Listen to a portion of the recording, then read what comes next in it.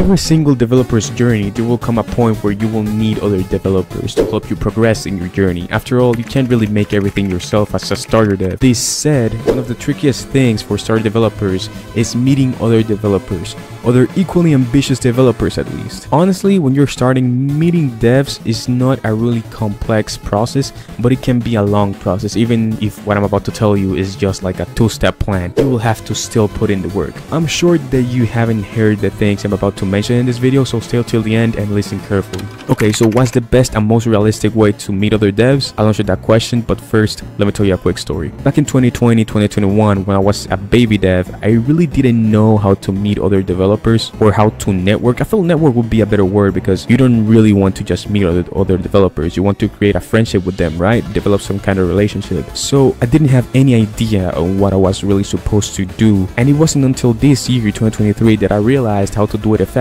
Literally until just a couple of months ago, I didn't really know any other devs other than my cousin, but he really doesn't count because his family, I was lucky enough to get a dev in my family, but chances are you don't have this, so I won't count him. I'd always be doing my projects alone, but halfway through a project, I reconnected with one of my old friends from back in the day, and back then he was trying to make a game, and when I met him again a couple months ago, the game hadn't really been completed. It just so happened that they needed a scripture, so I offered to help him with the game. Now listen closely, I didn't ask him for payment, I just worked first, almost like as a favor. Of course, in the game at this point, since it's very developed, we've decided to do percentage, but I didn't ask him to pay me for the work, and this is what the video will be centered around. Stick with me here. So the first thing you want to do if you want to meet other developers, literally the baseline for it will always be being able to provide value. At the very least, you need to have mastered the basics of your work in order for you to meet other developers. This might sound ruthless, but it is absolutely obvious and true. Even if you work for free for someone, even if you offer to work for free, if you don't know what you're doing and you just keep messing up the work, they won't really want you there. You'd be useless at that point. So step one is mastering the basics. Notice how I say the basics of your skill. If you know the basics, you can actually do a lot of things. You might as well call this step 0 instead of step 1. But now let's move to step 2. Alright, so step 2 is going to be finding the other devs. Notice how I say finding the other devs, meaning you putting in the work, not them finding you, you finding them. A lot of people will tell you to create a Twitter account, to set up a Discord with your portfolio, to do this, to do that.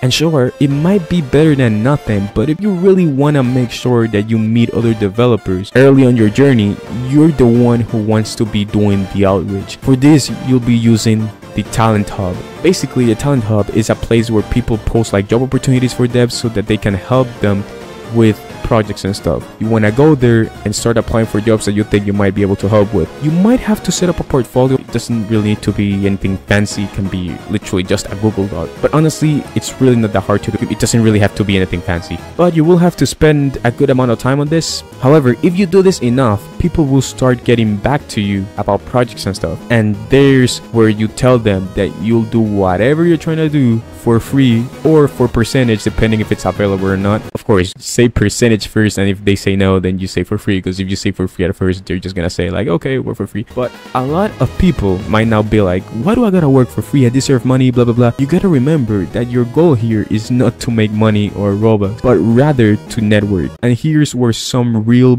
weird psychology starts getting into play. When you work directly for other people for free, you're still getting a reward, even if it's not money or Robux. So stick with me here. Every time you give something free to someone, it's never actually free, because the other person will feel the need to repay you. And since instant money is not how they'll repay you, there's a good chance they'll repay you with something else.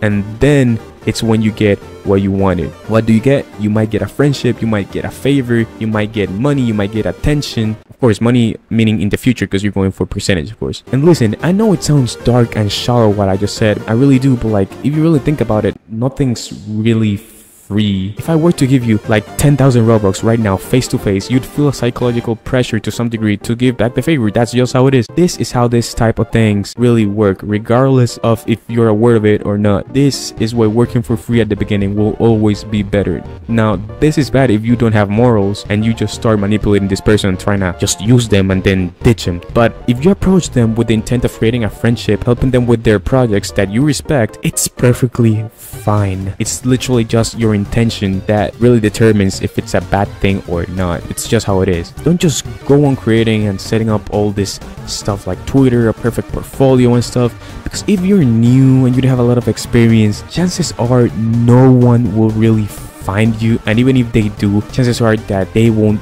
really want you. Chances are you don't even know how you're gonna direct traffic to your Twitter or portfolio or whatever. I mean, some people say like go into other developers' portfolios or find other projects and just comment underneath them. Someone might find you. Bro, what the f?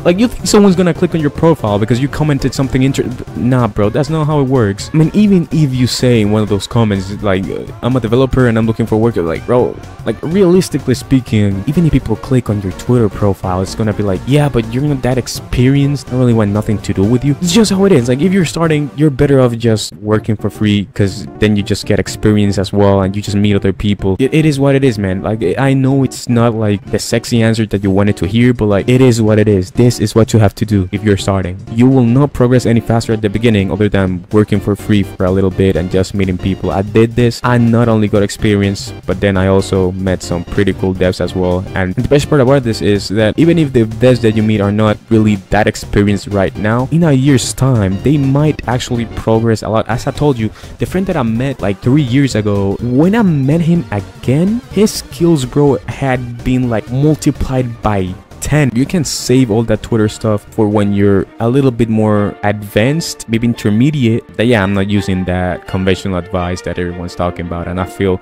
like there's a better way for this, and I just wanted to give my take on it. Anyways, that's all I got for today, bro. I hope this helps you. Keep leveling up, be safe, and I'll see you when I see you. Peace.